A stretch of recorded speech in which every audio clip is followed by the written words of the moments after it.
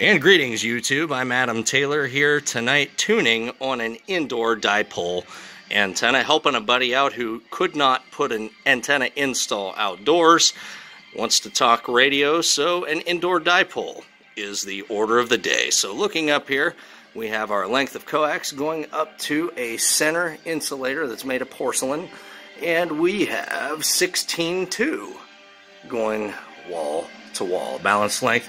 I cut on this antenna and tuned it. This is an easy solution that beats a magnet mount antenna or mobile antenna indoors. If I could get this damn camera to just focus here. There we go. Sharpen up there, you bastard. Alright. There we go. So we're going to take a look here and see what figures we have for standing wave for this antenna. So I'll... and we've got the mic gain on the radio all the way down, so the ambient room noise isn't a problem. So here we go.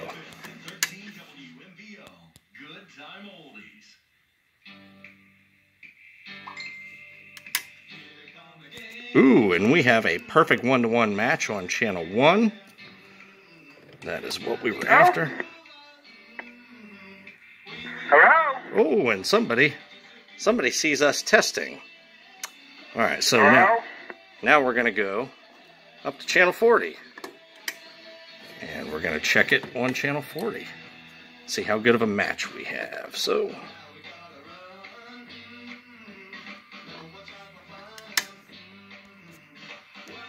and we've got about a 1.4 on 40. Not bad, definitely doable.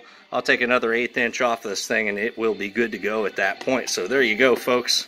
Indoor antenna solutions, dipole, easy to build, recipes all over the internet, and this thing's going to talk pretty good. Maybe we'll do a range test later.